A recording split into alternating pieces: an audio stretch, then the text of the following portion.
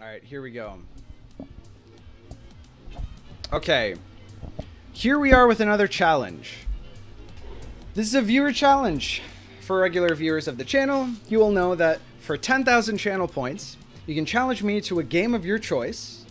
And usually, they're sort of chess-adjacent games. At least a lot of them have been. This one comes to us from our very own That Other Guy David, aka Gordian Tangle. He has challenged us to Baroque versus chess. What are we talking about? So, there is a game called Baroque chess, which is like a play on regular chess, but the pieces all do different things. And it's super interesting. Baroque versus chess, the game that we will be playing, is where one player has chess pieces that move like regular chess pieces. The other player has chess pieces that move like Baroque chess pieces. The game Baroque chess, also referred to as Ultima. There we go. Let's dive into the rules. What the hell do the pieces actually do? Okay. Here are what the pieces do. Hold on. Let's make sure that capturing all the pieces except for the king. The king and pawn have different names. The king is the only piece that captures, as chess pieces do, by moving onto a square that's occupied by an enemy piece. All the other pieces capture enemy pieces in more complex ways. Friendly pieces are never allowed to capture other friendly pieces. Okay, great. Hold on. In Baroque, the king is the one piece alone that is limited to moving exactly one square at a time. It moves and takes just like the king in chess. All the remaining pieces on the first rank may move like the queen in all directions. Let's read that one more time. All of the remaining pieces on the first rank may move like the queen. In other words, every piece that isn't the king or a pawn moves like a queen. They have this power as a matter of privilege, as they are all considered to be noble pieces.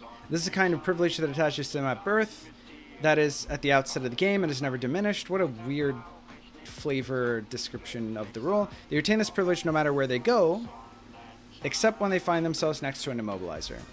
Pawns, on the other hand, move just like the rook moves in chess, unable to move diagonally. Just as in chess, pawns are the peasants of this game. Unlike chess, pawns are never promoted to another kind of piece. There's no magic square to which pawns can be moved and then promoted. Okay, great. Now, okay, pieces. Here we go. This is where Baroque chess gets funky. The king moves and captures like a standard chess king. The objective of the game is to capture the opposing king. Fast play with a chess clock usually makes declaration of checkmate a very rare thing to achieve in an actual face-to-face play. Whatever. Okay, so the king is just like a king. Did some snooty nobleman write this section of the rules? I guess so. Seems like. Alright, pawns. In this game, pawns are called pincers or squeezers, which is interesting. They move like chess rooks. A pawn captures any opposing piece. Clear piece description in chat. Alright, David this entire time has been describing the pieces in the chat. So maybe let's just read his descriptions. How it works is, the way that pawns capture. First of all, pawns move like rooks. We have to remember that. The way that pawns capture is, if you move a pawn so that you sandwich one piece, or pincer or squeeze that piece, between two of your pieces, that piece gets captured. This is what happens. Only one of those pieces has to be a pincer. The other can be any friendly piece. So this move captures this pawn. And these pieces move like rooks. The one that just moved has to be the pincer. So if, you make some move with this, such that this is the end of turn, this piece does not get captured if this was the piece that moved to this location. what has to happen is that the pawn has to be the piece that moved. And pawns move like rooks. All of the other non-king, non-pawn pieces move like queens. Pawns move like rooks. This capture works horizontally and vertically, but it doesn't work diagonally. That's how pawns move. Okay. And how they capture as well. All right, okay. Next up, let's see. Let's do... hold up. This is considered a custodial form of capture like in that. This is... What a weird article. Doesn't make sense. But okay. Sure. The withdrawer or retreater, represented by the queen, captures by moving directly away from an adjacent piece. Okay, that's really cool. So in other words, the way that it captures is by moving directly opposite the direction of the piece that is to be captured. It is not from adjacency to non-adjacency. It is only directly away. And that is diagonal and like horizontal vertical, right? So like this also captures the pawn. Yeah? Okay. So adjacency and then direct movement away. That's how the queen captures. What's the queen called again? It's called the withdrawer, right? Or the retreater. Okay. What's Gordian called it? Gordian's called it the withdrawer. Okay, we'll call it the withdrawer. Next, we'll do knights. Long leapers, represented by knights, capture... Well, okay, let's read the David description. The long leaper moves like a queen, but captures by jumping over pieces. Can capture multiple pieces on a move so long as it can land after each capture. Okay, so what that means to me is that it moves like a queen, but ends up on the other side of the piece and captures it. Can I get confirmation that that is how it works? But seriously, try my descriptions in order. All right, we'll go back to the coordinator after this one. Okay, and as long as there is room for multiple jumps, it captures as many as it can in a row, right? Like this would capture both of these.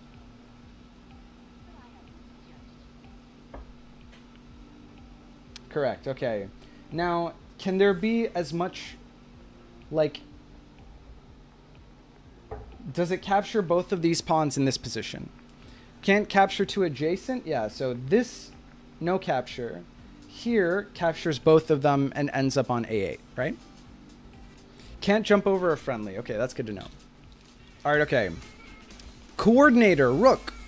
The rook moves like a queen. Captures on the squares that share a rank or file with both the king and the coordinator. The rook moves the coordinator on marked rook. And looking at the king, the rook and the king form a box, a rectangle, and the opposite corners of that box that are not occupied by either the king or the rook, pieces on those squares get captured. And that is calculated after the coordinator moves. So in other words, if there is a king here for some reason, and you move the coordinator here, that would capture on this square and this square. So if you draw lines on the file and the rank of each of those two pieces, the places where those lines intersect, in this case here and here, are the squares on which the coordinator captures, which is awesome. Fantastic. What's next? The chameleon, the bishop, moves like a queen when not capturing. When capturing, moves like whatever it is capturing. Okay, so to clarify, imitators are chameleons, which are the bishops. Capture any piece by moving as a piece of the type captured would have moved to capture. Okay, so in other words, if you were trying to capture, let's go to full cam. It does immobilize an immobilizer. That's good to know. Okay, so the way the bishops work is the piece that they're capturing is how they have to capture that piece. So if, I don't know, if there's like this situation is happening, then actually it can't capture it like that. But let's say that this happens.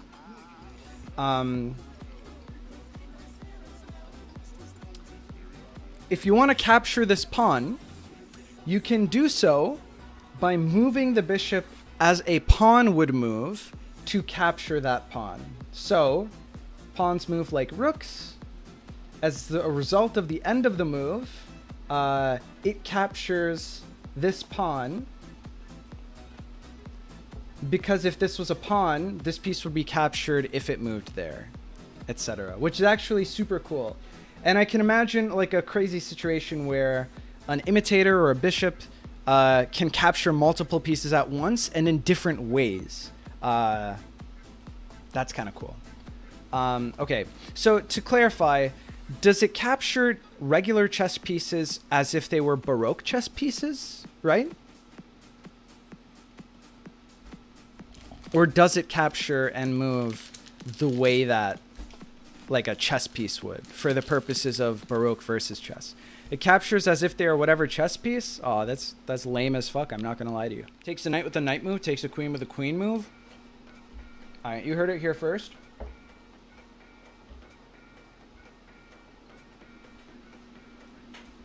Because we're playing where one side has Baroque rules, one side has chess rules, the way that the chameleons work in this game mode is that they move like a queen generally, but otherwise they capture an opposing piece only if they can move the way that that piece would move to capture it. So it can only capture a knight from a knight's move away. It can only capture a pawn from a pawn take away, like that, you know, etc., etc. It can only, like, if this happens, it can't capture this rook, but if this happened, then it could capture this rook, etc. That's how the bishops work. What have we done? We've done the pawn. Pawns capture by like sandwiching another piece horizontally or vertically. Rooks capture by making a box with the king. Knights capture like checkers pieces on crack. Chameleons capture by moving the way that the thing that they're capturing moves. Queens capture by moving directly away from a piece. Kings are kings. The last piece is the immobilizer, which is the upside down rook. Enemies adjacent to it can't move, but can commit honorable Sudoku. Well, there we go. Okay, so this thing moves like a queen moves. And it can't capture pieces, but what it can do is cause pieces that are adjacent to it to not be able to move. However, I'm guessing it takes, you can spend your turn to kill a piece of your own next to an immobilizer. Is that what you're saying? Just for clarification? Correct? All right. You can take your turn to take one of your pieces next to an immobilizer off the board. Okay. Fantastic. Well, let's go ahead and get started then. GLHF, game one. I have the chess pieces. David has the Baroque pieces. Let's do this. Go ahead. We'll play without time for the beginning. I think that we can both sort of like police ourselves and not take too much time. The starting move is, of course, the legendary a2 to a5. Now, I have a lot of consideration to perform here. Wow, okay. Let's see. Okay, so things that I have to be aware of. The checkers-based captures of the knight. The bishop generally I can sort of treat as like any other chess piece. That's not a big deal. I only have to worry about the queen when adjacency is happening. The immobilizer I can worry about. And I have to worry about... This is almost similar to Othello chess, the way that I have to worry about these guys. Now, the fact of the matter is... Okay, I'm gonna play b6. I'm gonna play b6.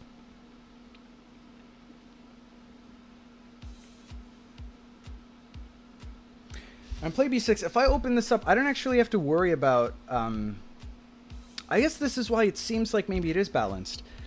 Because I can just capture... So, okay, a5 to a6 has happened. Which I anticipated. I can just capture this, though, with my bishop. And he can't take back with his coordinator. Because coordinators suck.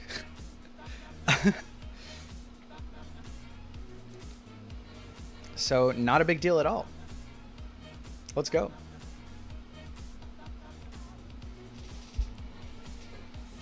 So I don't really know. I don't really know which way is stronger. This is gonna be a real pain in the ass to explain to anyone hopping into stream.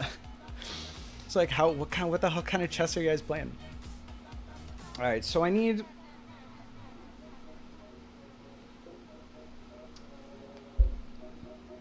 That bishop is now threatening to capture my bishop because it is the chameleon. Do I care? I can either capture it. I'm glad to buff the coordinator. Did the rook drink too much? Yeah. Something like that. I think capturing... We can recapture with tempo. Then again, my bishop is probably actually a lot stronger than his coordinator. Or sorry, than his chameleon. But then, like, our knight's gonna be on the rim. And you know what they say about that. But then the only way that he can recapture is actually with the king. We force a king move. Is that good? Is it good to force a king move? What's the alternative? Oh, we could Frappuccino...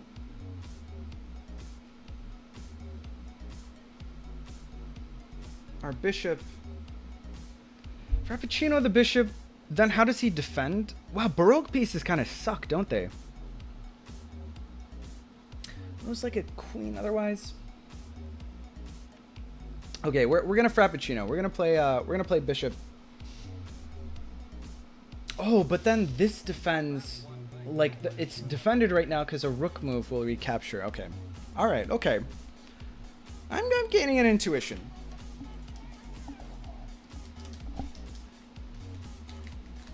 This is my shit, dude. Can I just say, David really doesn't miss, man. Every single challenge that he's brought to the table here has just been so fantastic. It's just been such delicious food for mental thought. Mental thought, that's really funny. Delicious food for thought. That is completely redundant. I could have just said that.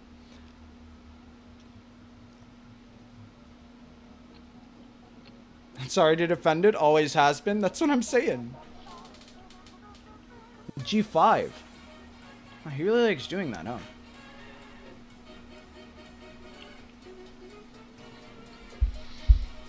He's played G5.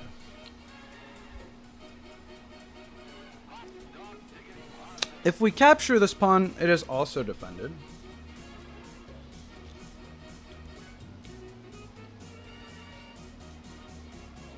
But if we capture, then we can capture back. Is castling good?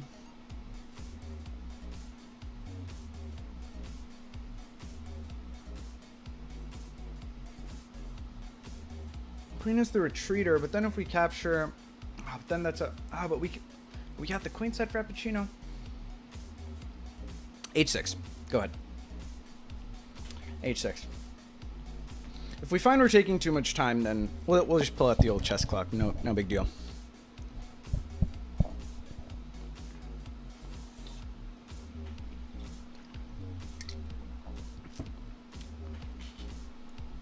This game's interesting already.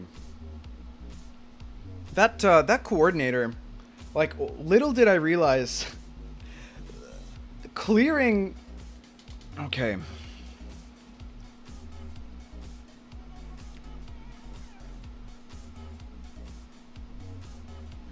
Problem here is that if we capture, then he captures with that pawn or that pincer.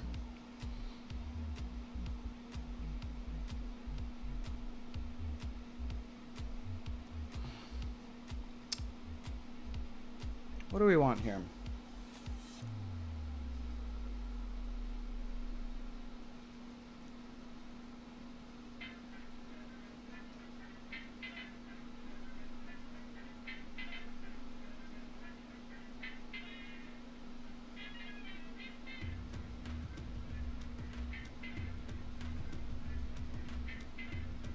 Okay, so what this thing defends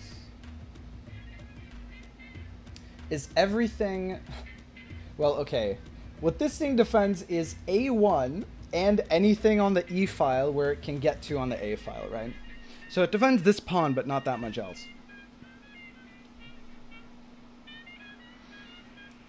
To reach that pawn, it has to capture here. So what we could do is push this pawn, and then we've covered our bases to get that free pawn.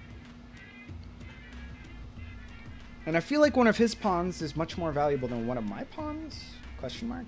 We say tentatively.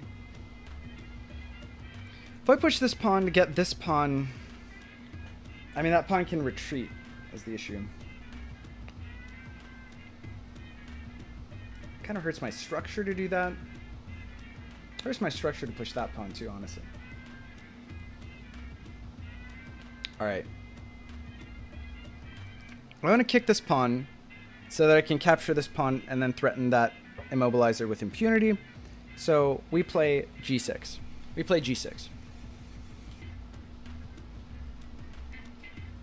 Easiest g6 of my life.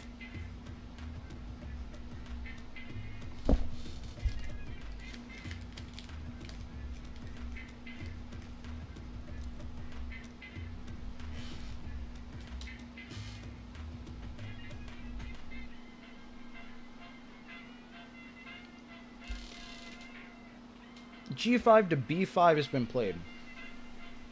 Wow.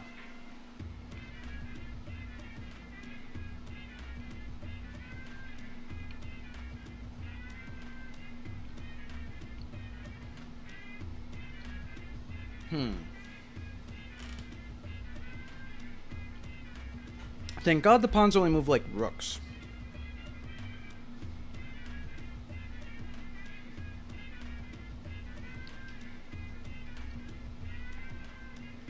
Honestly, could just kick that pawn again, right? No shame in that. Why not? A6, man. I think a computer implementation of a chess-like game is the best way to really learn the mechanics. Doing it on board is difficult, particularly if both players are new to the game. I agree. The computer-assisted, you know, if the computer forces you to do the rules appropriately, then I agree. Zillions of games has Baroque, but not Baroque versus chess.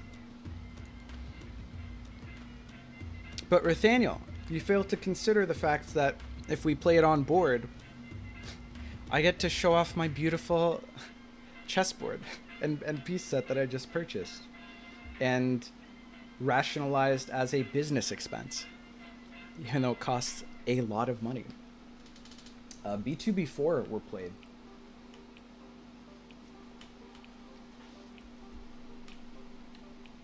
It doesn't defend the piece, though. It doesn't threaten any piece.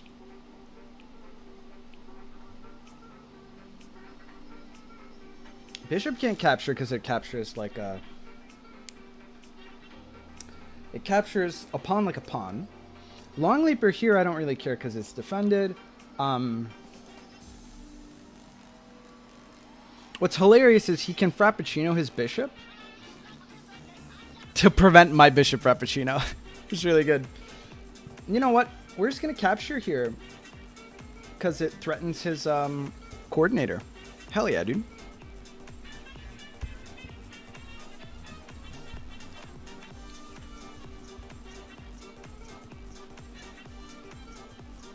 Good-looking chess pieces are OP, objectively more powerful. Ozan, I could not agree with you more. It's like how food tastes better when it looks nicer. Or when it's free, but I suppose less relevantly.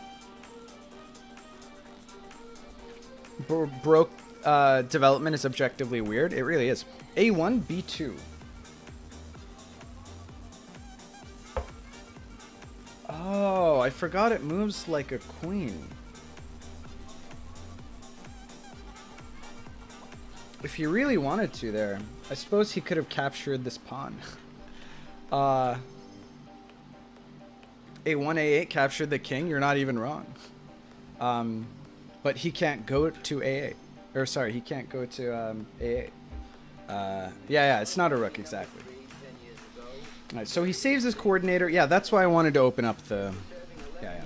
No, if it were... yeah, or if he could get here as well, the same thing would happen. I think we probably just kick his coordinator, right? Let's Frappuccino our bishop.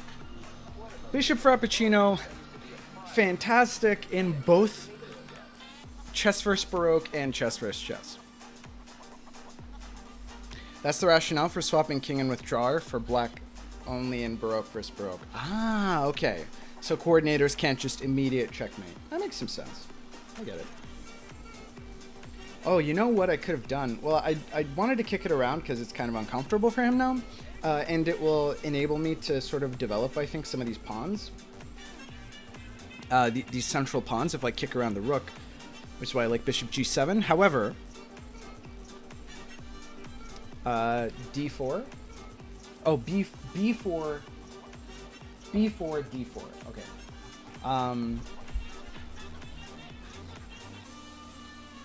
What I actually could have done instead of attempting to kick that piece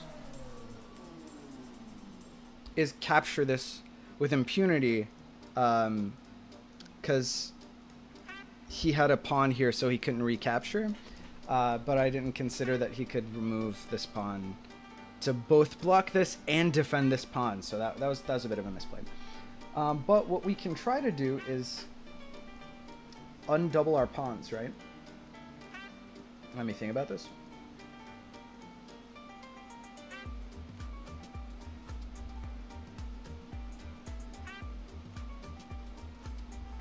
We could also capture his long leaper. This, oh no, it's defended by the queen. Okay, cool. Yeah, why not? We're just gonna play a cool c5. c5. By the way, how do you guys feel, just like aesthetically, about the size of the pieces versus the size of the board? It's not like traditional proportions, but do you think it's too big?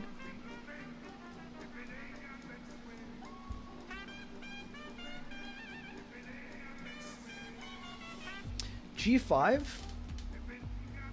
to D5. There's nothing on G5. This is G5.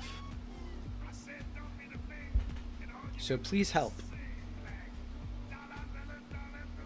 H5 to D5. Okay, so the recapture has been secured.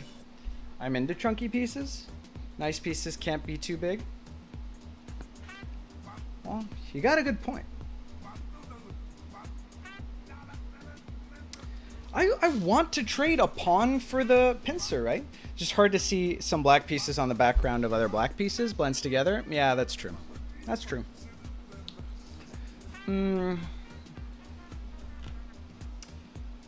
Okay, so I capture this, and he can either recapture with this move or this move, but if he recaptures with this move, then I recapture that anyway, and I feel like it's better for me to whittle, because his pawns get more useless. Let's get some trades going, enough foreplay. Alright, C takes D4. Say less, fam.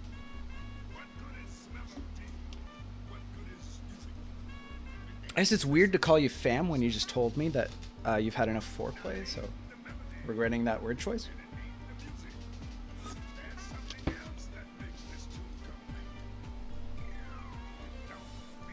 The only piece that's bigger than its own square, I think, is the king, and that's not by that much. D2, D3 takes. All right, boom. Our first Baroque capture has occurred. Now, the only issue... Okay, so no captures can happen and then can't... Okay. I think that we want to do this.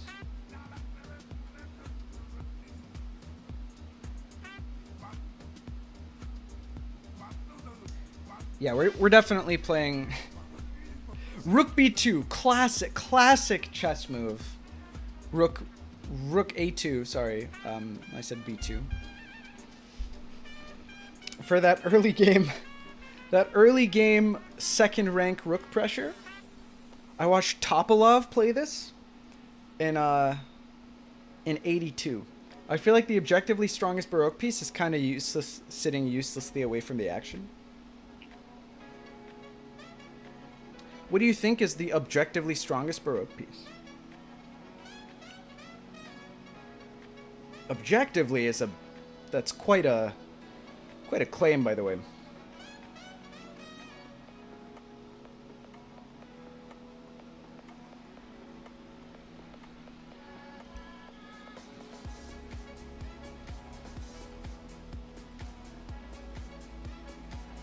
I can't wait to have the Baroque pieces, man. B2, B4. All right.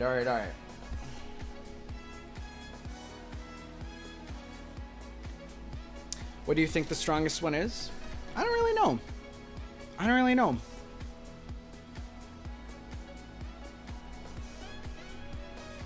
I think it's hard to say, man.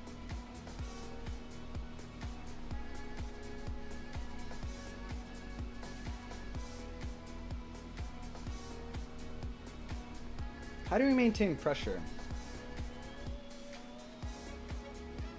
He can't really capture anything, right? With the... I guess we develop our knight.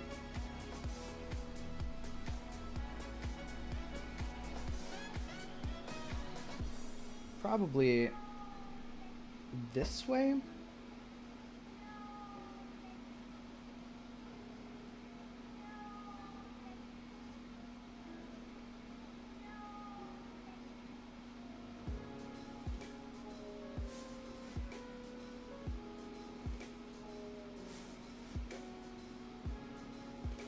Why the hell not? Let's do it. Alright, so knight, what is that now? Knight c6. By the way, what happens to an immobilizer next to a chameleon? Immobilizer and chameleon mutually immobilize, but the immobilizer hits everything adjacent, and the chameleon only hits the immobilizer. Oh, that's good to know. Doesn't really matter, though. Because he only can chameleon my pieces. Part of the charm of playing this IRL is that onlookers have no idea what's happening on the board. Completely agree. That's really funny.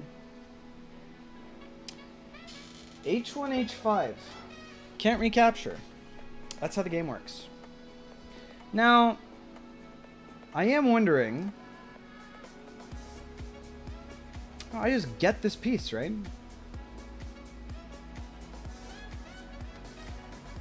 I mean, I'll bite. I don't see how he recaptures. He doesn't have a chameleon within knight striking distance. Yeah, hell yeah. No, just knight takes b4, man. Knight takes b4. I'll tilt the knights so that maybe they're a little bit more easily. You can tell what they are. Just out of consideration for the stream.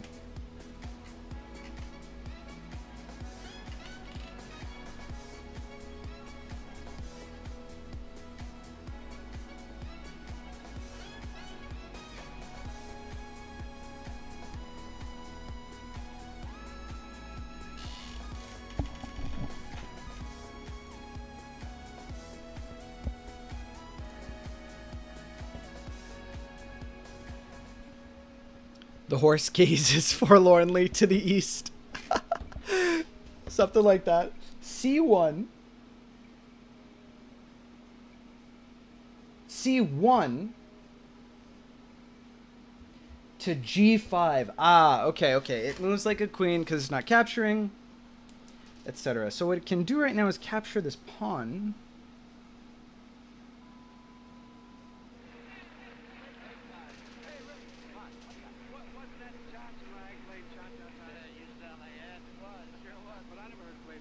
Do I care? What's being threatened by this? Just this pawn. And I'll take that knight. I don't care if the knight, or I'll take that pawn back with the, take that chameleon with the knight, because I don't really care if that's immobilized compared to my rook. This is currently a completely free pincer. No, it's not. No, it's not. No, it's not. Yeah, it is, because it's only, pincers only work diagonally, right? Will the blood ever be washed from his hooves? Oh, that's funny. Could I get confirmation, David, that pincer is just a reminder? They only work horizontally and vertically, right?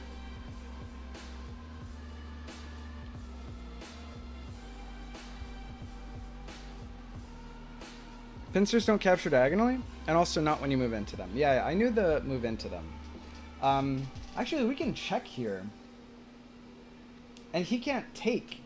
All he can do is move his king, and then we can take something else and check with the rook. And he can't move away from this to capture it, and he can't jump over this to capture it. So we're gonna check. We're gonna play knight takes c2 check.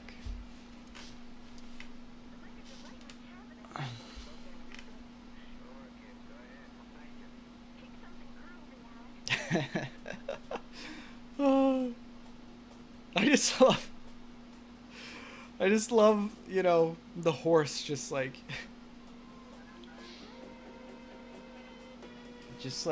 standing on its hind two, looking at its forward hooves. You know, just wondering if it can ever atone for the atrocities that it was forced to commit. E1, D2. Alright, can we do some damage now by checking our opponent? What can we threaten here? I mean, that thing's defended. We have to be careful. Oh god, checkmating the... This is a real pain in the ass, isn't it?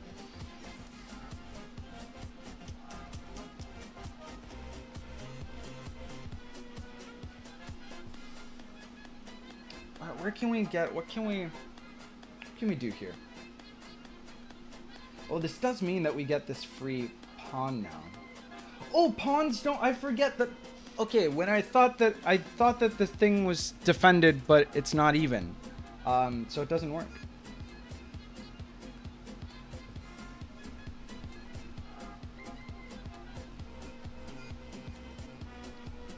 Do we just grab free pincers?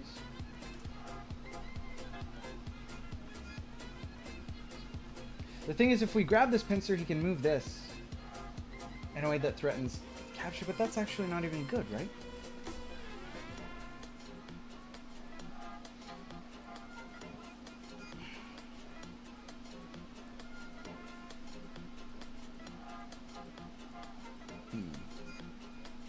I guess let's take this.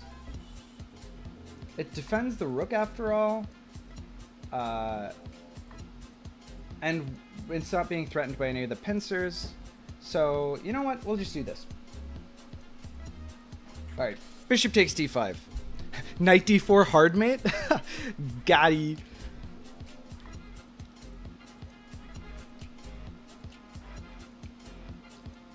Okay. Feeling good. Feeling good about our position.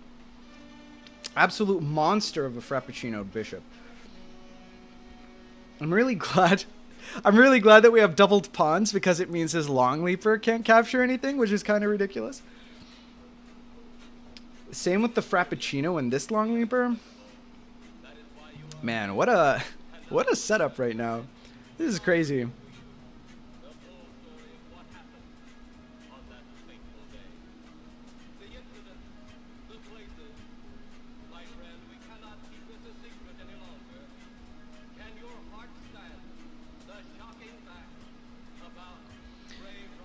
G1, G2. Alright. Defending this pawn, basically.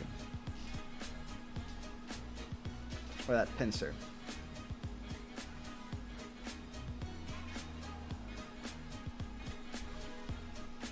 I think what we want to do...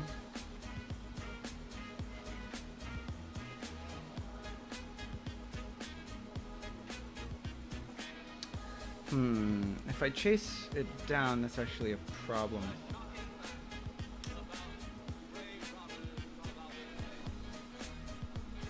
Okay, hold on.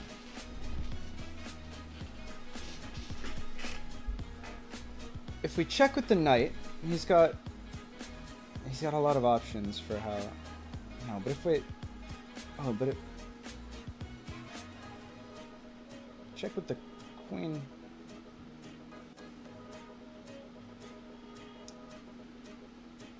But if I... Oh, okay, we're almost there, aren't we? Yeah, we're almost there. Okay, just gonna do a cool queen c6. Or, sorry, queen c7. Queen c7. I'm floundering. Oh, man, I missed something slightly clever. Oh, no. What was the slightly clever?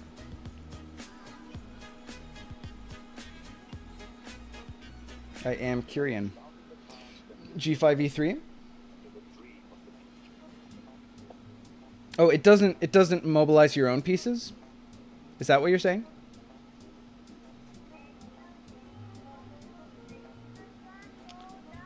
He's threatening the knight. But I recapture the knight. Man, that is the saddest queen. That is the saddest queen that he's got on his side of the field. Or whatever it's called, the withdrawer.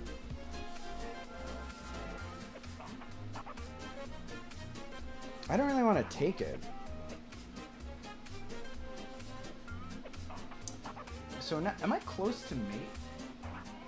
I think I have mate.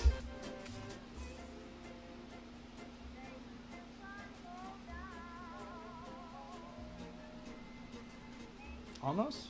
Okay. Queen c3 check. Because he can't capture it with a pawn because the pawn has to be the thing that moves to it. And the only place that a pawn move could capture it is here, and this pawn can't get there. He can't take it with the king because I've got the bishop there defending the queen. I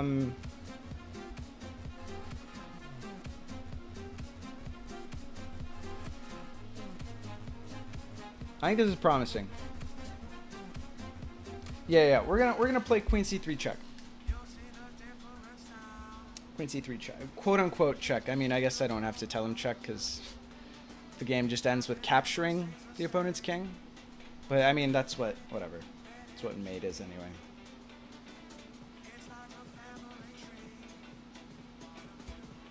Man, this is nuts. The stuff I was doing with Chameleon plus Immobilizer should have been Withdrawer plus Immobilizer, much better combo.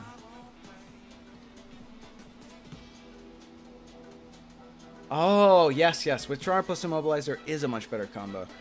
D2, E2. Okay, so he runs away this way. Now, I believe, and correct me if I'm wrong, but isn't this checkmate? Oh no, he can move his pieces to block. But he can't because he's checked by the knight. Is this mate? Isn't this checkmate? I mean, it's a pretty checkmate, I'll tell you what. Right? King can't move because queen, queen, knight. And you can't block the rook because then the knight takes. No? H5, E5, not mate? I capture your king with my rook. Yeah, no, that's why it's a double. It's the knight and the rook, right? I was worried about removing the knight check. Yeah. No, it's the double check is the problem. You can't take both, You can't block both, and your king doesn't have any squares to move to. Without the knight, that undoes the check. GG. Alright. Oh, man. Wow. That was nutty. This game seems hard from a Baroque perspective just because it's so unintuitive. Here we are. Okay, I guess we go first. This is game 2. We have the Baroque pieces this time. Baroque side is easy. Just develop the objectively strongest piece. I don't know, man. I don't know that it's that easy. Losing 420 points is worth it. Can't argue with you there. Can't argue with you there. That being said, I think what I want to do...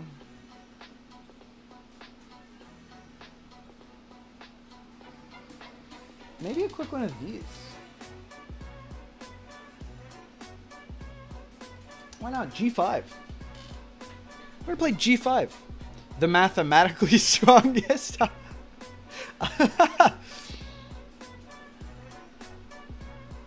We're going to play G2 to G5.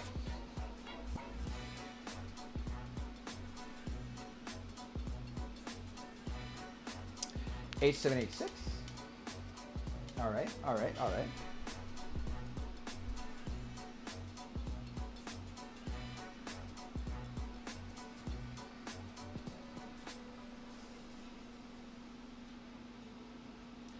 Do I want to continue to do this?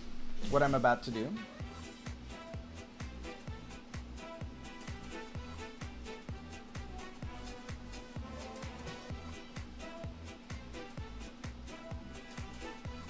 This is probably no. Maybe regretting my acts and my deeds already.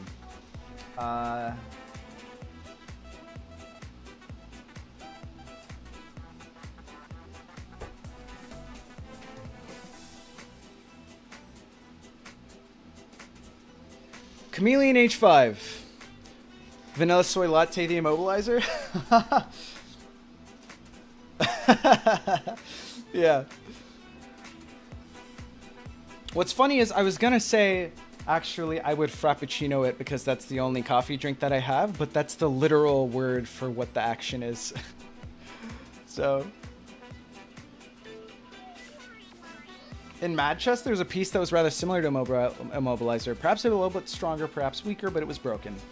H6, G5. Okay, we then, with our Chameleon, capture the rook. Am I taking crazy pills? Isn't this what happens? That's why I put it there. Rip me. Do you want to take it back? I don't want it to be like a wash from the get-go. You know.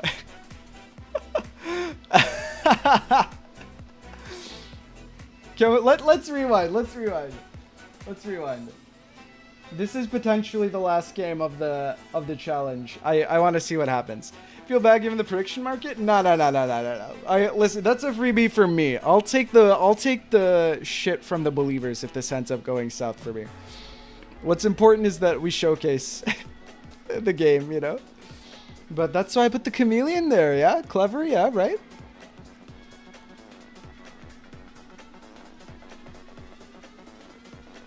At least I felt smart about it. F7, F6?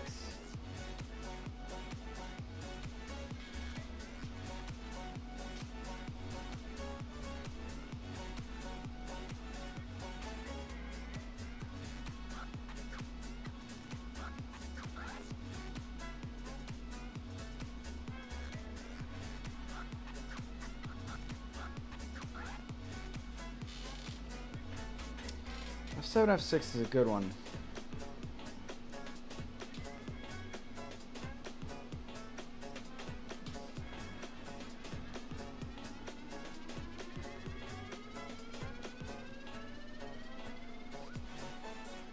All right, Immobilizer F3.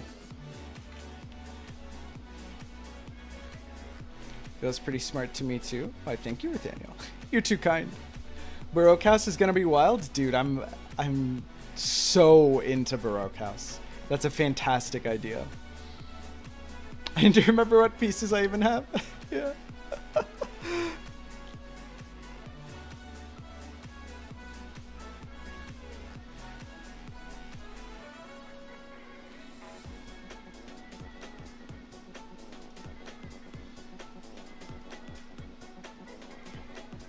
D7, D6. What is even my structure? Oh. Oh, honestly, I think that's a pretty good move. I just gotta think for a moment now.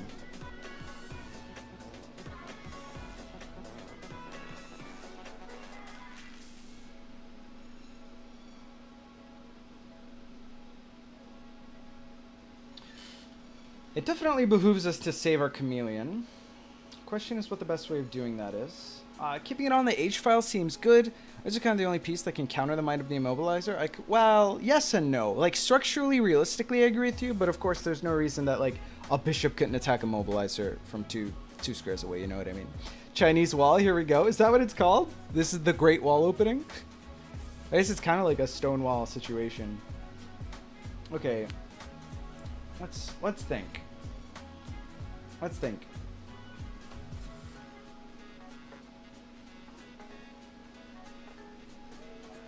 We could obviously take...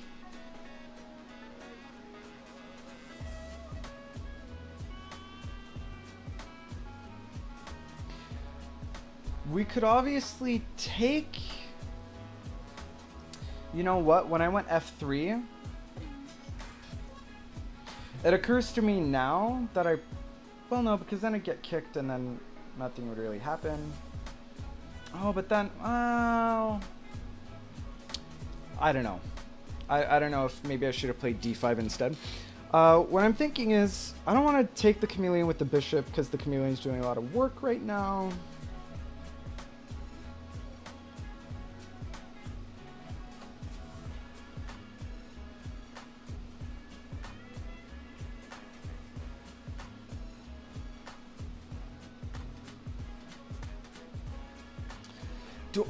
I'm stuck between two moves. Nah, I know my move. I think every single day of the week here, we play pincer E6. This is checkers all over again. I made a mistake last game developing the coordinator, not the immobilizer. I'm back with mozzarella sticks. Hell yeah, dude. Also, you can't take the chameleon with the bishop. I have all the bishops.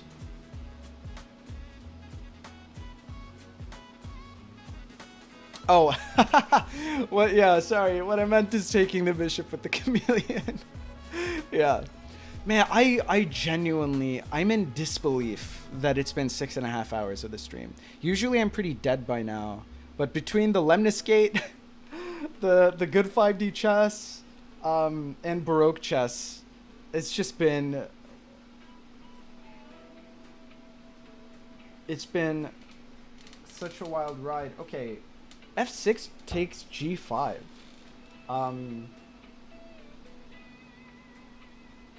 Yeah, no, I'm quite happy with that. We're just gonna play Immobilizer F7. That's what we wanted this whole time.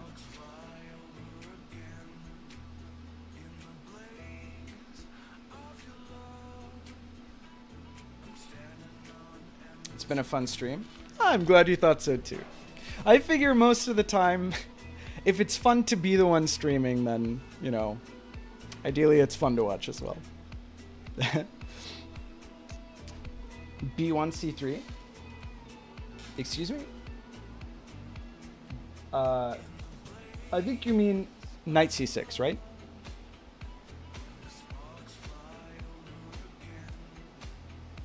Eight and all of those? 8-N all of those. 8-N looks like a face of a dude talking. It's kind of funny.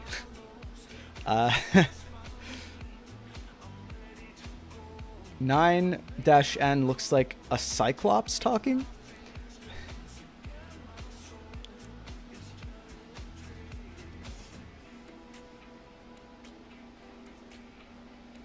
B8 okay. Knight C6. All right. Knight C6. Okay, that's what we expected. Okay. Now I have to think very carefully. I have to think very carefully here.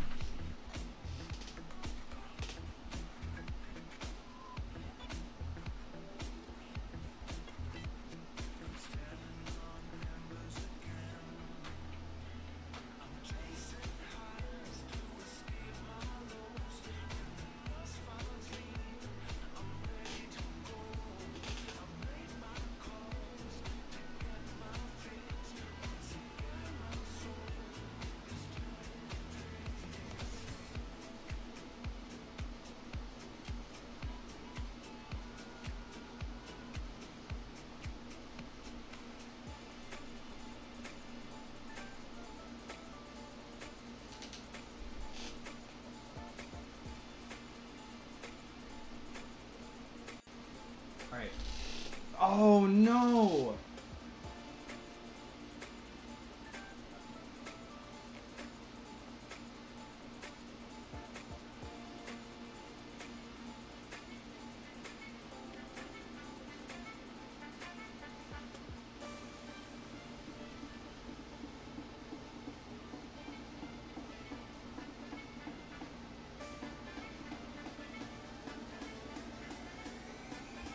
Alright. There we go. D5. D5. Still trying to see the Cyclops? 9 minus n is how you fix when black wrote as white. Oh, I see. I didn't know that. That's interesting. Oh, 9 minus n. Oh, I see what you're saying. Yeah, 9 minus n. Like, okay. So that inverts the... I see what you're saying. No, yeah, that's what I was trying to say. The 9 is kind of like an I. You know, it's like a single eye, like a monocular. It took me so long to see speaking dude in 8-N. I think that one's kind of straightforward. The 8s are the eyes, and then the N is like a mouth, you know, like a... you can trick yourself into maybe seeing 9 as a cylinder with one edge missing. Hell yeah, dude, I get that. H8, H7. All right, H8, H7 has been played. That restricts knight movement.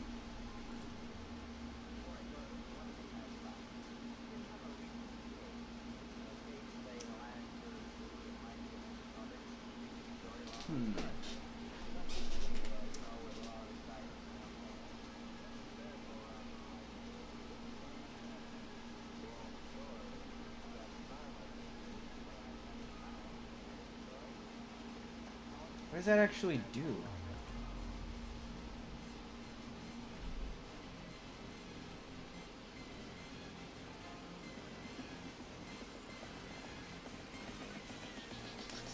H8, H7. What's the idea behind Rook H7?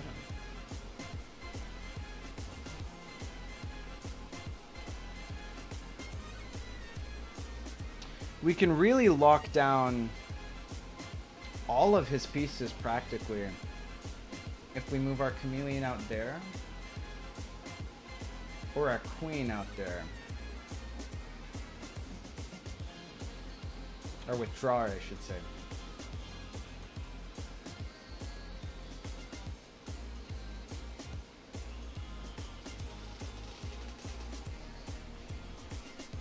You know what? Why not move our withdrawer out there? Why shouldn't I move my withdrawer out there? Yeah. Withdrawer. I think that's the move.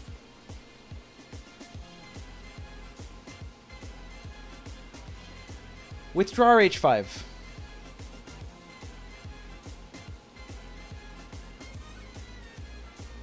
Takes H7.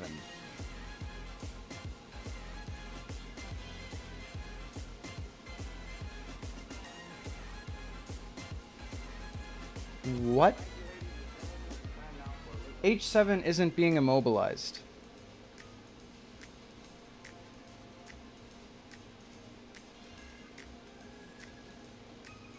But I also forgot you could Sudoku pieces.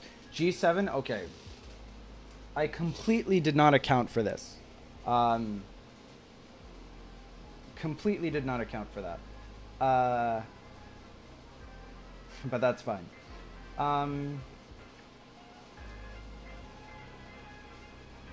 What's the best thing we can do about this?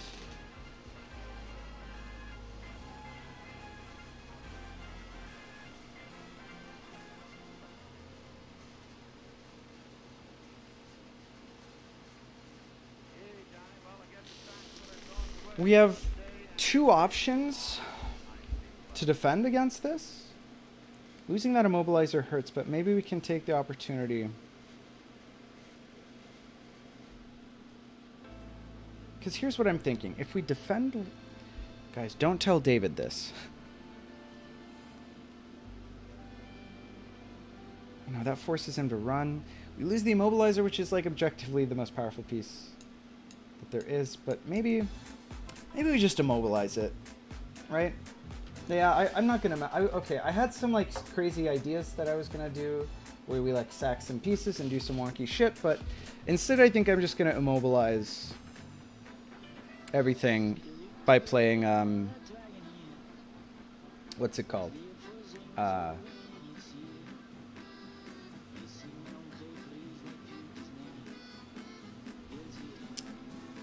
Immobilizer G7. Most are proving once again why they're objectively the strongest piece. Signal me when to unmute. Unmute.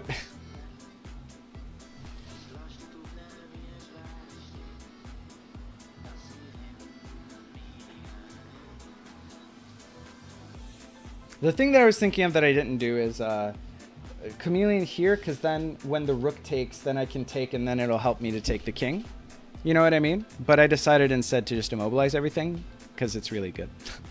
It's really good to immobilize everything.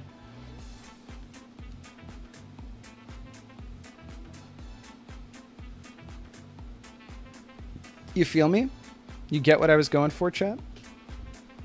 Chameleon, take the rook, threaten the king. The only issue is then the king can move, and it's like, well, I'd rather just immobilize everything. C8, E6.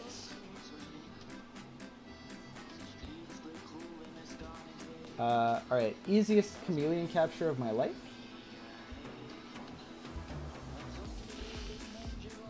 Traded a pawn for a chameleon. And now that has genuinely... Now I think we have checkmate. Whoops. It's not pawn. Exactly. So my spoiler was dumb. Oh, wait. Do you have a... He can't take... I didn't even read the spoiler. Oh, because it was a spoiler. That's why I didn't read it. He can't take because queen takes f7 is mate.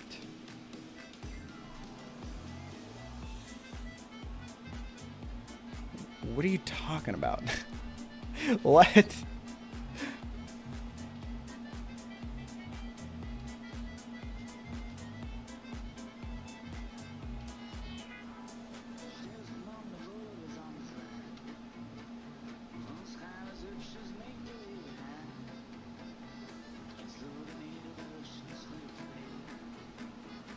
It was back when Immobilizer was on f7? Oh, yeah. Well, he can't take because he's immobilized. Oh, you're saying can't take with the rook? Whatever. C6, E5. Okay, E5 has happened, which is good. Except that we capture that piece, right? In this game, the Immobilizer is worth a rook and a bishop, a knight, a pawn, and then some? Okay, well, fair enough. All right, Ryan, you convinced us. Okay, fine. Sorry, David. That's why I played the pawn move there earlier, was to prevent this from happening, because otherwise you defend f7. Wait, is the pawn on g5 also captured? You're right.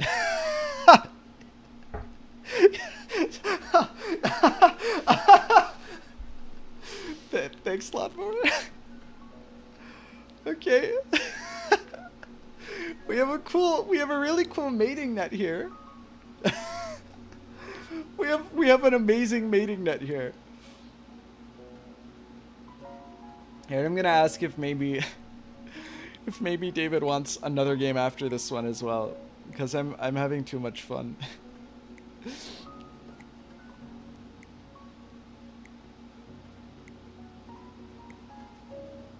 It's just it's so mind-bending, man. It's crazy.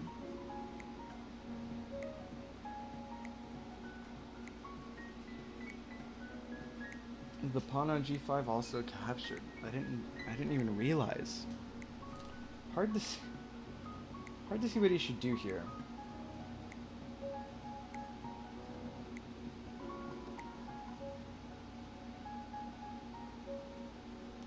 Actually, hilariously. Well, no, because then he can't... Never mind. Alright, the Immobilizer's busted. You convinced me. D7... D8, D7. I know that's giving up the queen, but I think this prolongs my life a bit. Yeah, so the idea here... is that if I take, I'll be threatening his king, but then he can take back. So I think he's right. I was trying to figure out whether this was the only way that he could survive.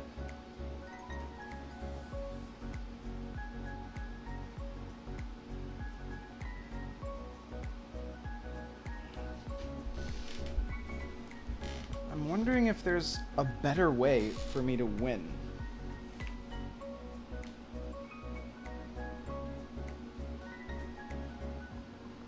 Maybe I should just start thinking of a follow-up.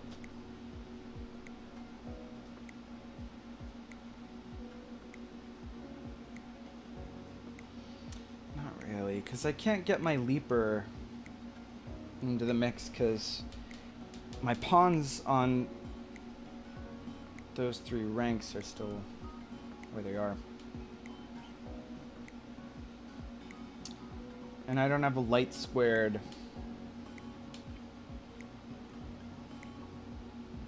leaper. What's the fastest way to convert?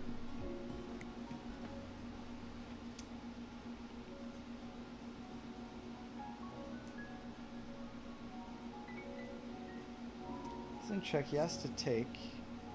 So he can't. So he has to move.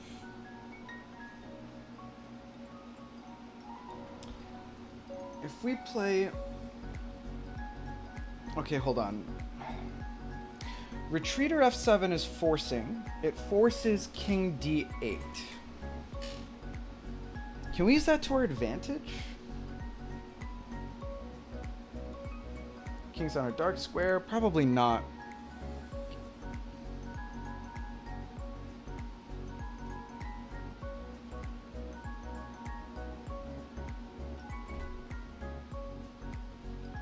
H5-7 is funny because it prevents me from... Yeah, I was about to ask how check works, if we can castle out of check. But yeah, that's the move that I was looking at, because it forces King D8. But does that actually gain me anything? I don't know. I don't know if it does.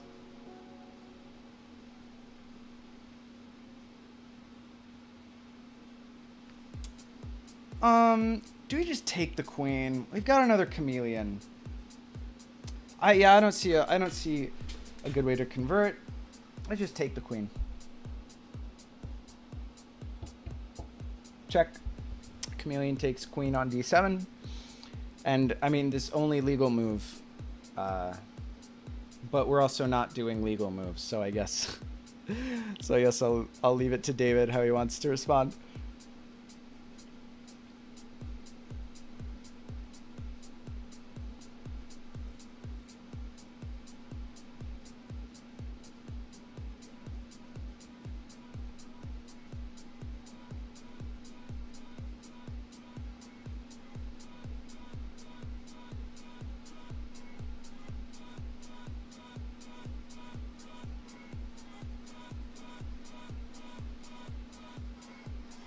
Recapture? Okay, okay.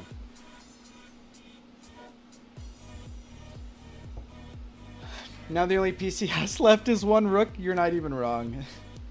That's kind of nutty.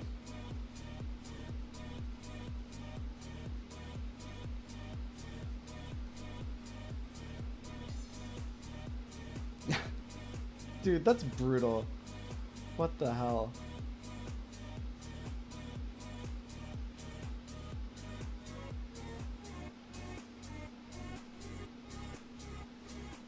All right.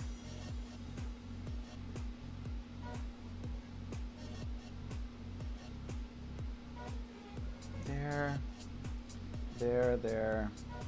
Not much happens. There. Not much happens. All right, here's what we do. We do withdraw F7. Withdraw F7. I have plans. It can hit your mobilizer if I move every single pawn out of the way.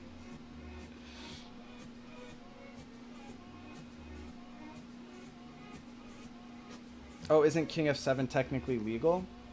You're right. It is. It is a legal move. I guess that's why.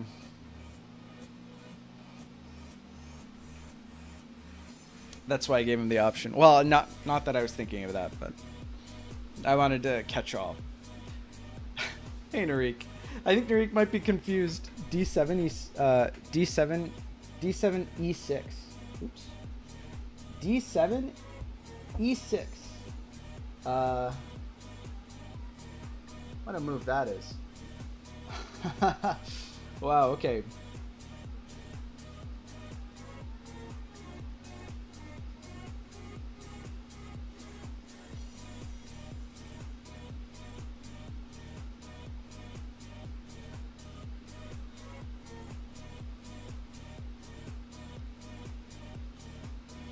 Holy shit. Chat, I have like the chattest play. Oh no, he can take with the pawn. Oh no. I was thinking Immobilizer F6 is fantastic. Because if he takes with the knight, which then is allowed to move, I can take his king. But he can take with the pawn, I forgot.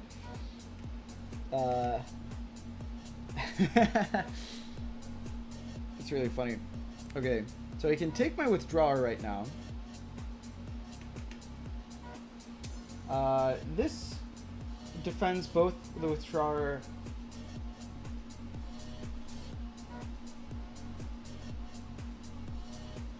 and my pincer.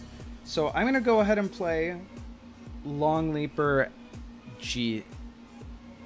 Do it? Oh, you can't take with the pawn? Oh, right, because it's... Hold on. No, okay. You know, I thought, oh, it's great because I immobilized the pawn. But then I thought, wait.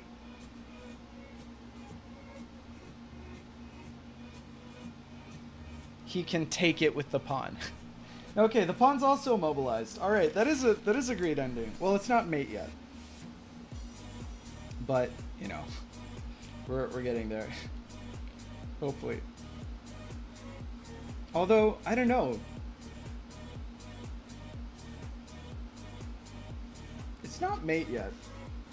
I think my other move is actually probably better. But this is funny. Because you also can't capture it with any of those other pieces. They're still stuck. H7, F7. Alright. The rook is now immobilized.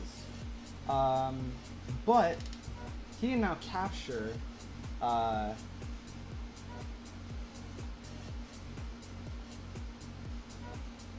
he can now capture with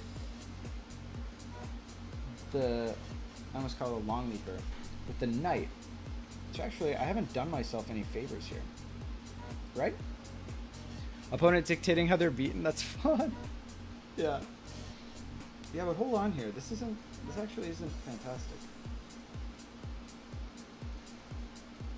Because I don't have a quick conversion because it's Baroque chess, right?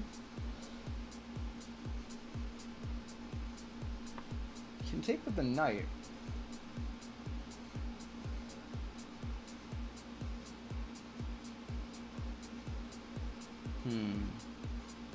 So this is opponent. I don't think anything can read that situation as me dictating anything, baiting perhaps. So this is opponent intelligently coaxing out bad moves. It's a fun move though. And you know, we're up for the challenge. This is vanilla versus Baroque. Yes, Narik. All right, here's what we're gonna do. Because there isn't a quick way to convert. What we're gonna do is just immobilize all those pieces. So really what I did is like nothing. Move a chameleon next to an immobilized king is the fastest conversion. Yeah, that's what I was gonna do initially. I was gonna defend those pieces and then mate with a chameleon. But that's not what happened. Instead, I gave up my withdrawer for actually no reason. But it's fine. It's fine.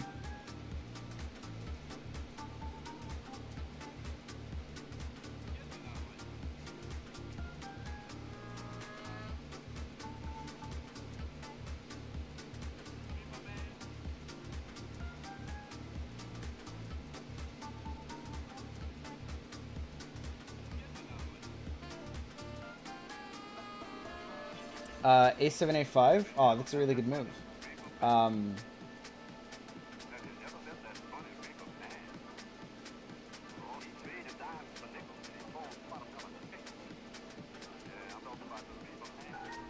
I can't now threaten any sort of mate very easily because I don't have access to the square where my coordinator would mate.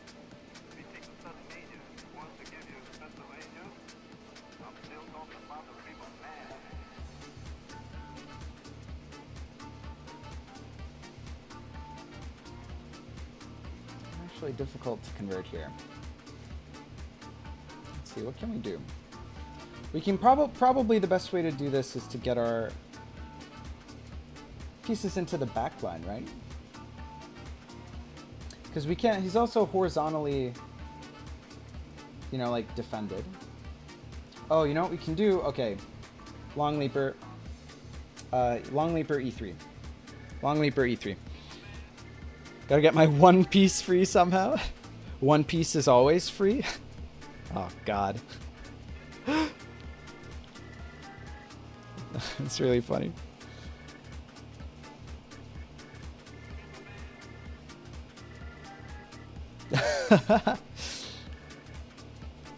Alright, okay, this is good. Because what this does is it locks down his pawn if I want to, like, push this pawn and sort of, I don't know, threaten something somehow. These pawns defend each other really well because they work against the long leapers. I think maybe what happens next is I get my chameleon into the game.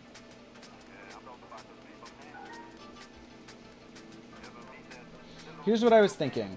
This is, well, okay, I guess you guys will see. In traditional chess, the king on e6 is farcical. I don't know if it's even bad in Baroque versus chess. Oh, shit. Okay, c7, c6 I think actually really helps us.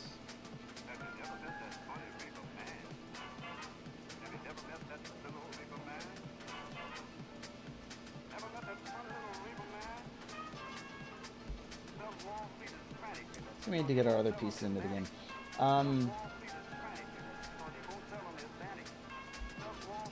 There is going to be good.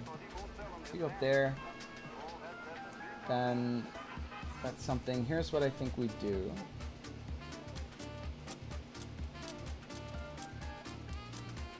Out there, is good for, okay. Pincer C5. By the way, I can't play third game, but someone else in chat with a board should play with you while you have this set up. All right, maybe we'll do that. Maybe we'll do that. But this is good because we have to find like an interesting way to convert now. Because the withdrawer was going to be kind of an easy way to force that. But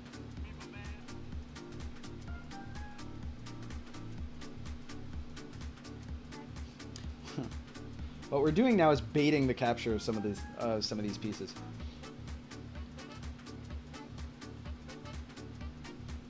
D6, C7. D6, C7. D6, C5, okay. So D takes C5 has happened. Now we threaten mate with the long leaper. Long leaper takes. Which is a little schnasty. His pieces are immobilized. This is tricky.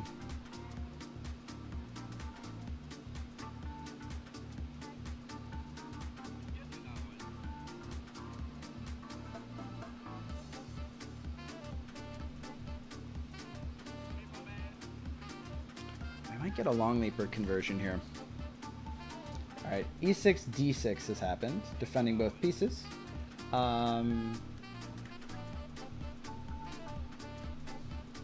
Now, can't takes here because of that, so that pawn is stuck. We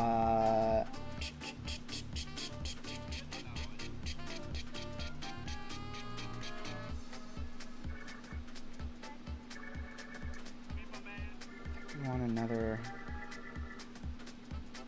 threaten with the long leaper. Can't go there or there, but it can't go there. And so it can't go there, but it can go there, but then it can't. Okay. Long leaper D3. Schnasty, he say?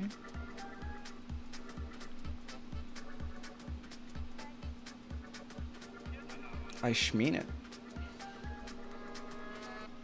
Not fucking around here. Alright, this is really good. This is really good.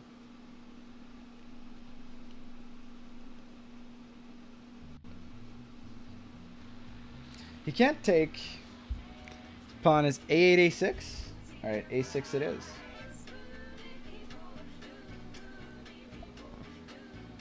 I have to think about whether this is mate.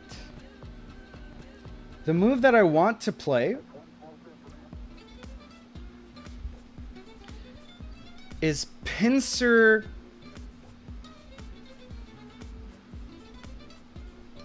c5. Is this mate? Okay. Can't take... Okay, where can the king go? Can't take here, because then this takes. Can't go here or here. Can't go here. Can't go here, because then long leaper. It can go here. It has a legal move. No, it doesn't, because then I can take... Yeah. And redeem points to ban the word schnasty. I don't say that word too often. I mean, knowing me, I'd start saying it more frequently, just as he banned the word. Yeah, this looks like mate to me. What a sick mate. This wasn't like a lame, you know, chameleon mate or whatever. This is like a nice Baroque mate, right? Yeah. Oh, this is awesome. Dude, Baroque chess fucking rules. Holy shit. This is great.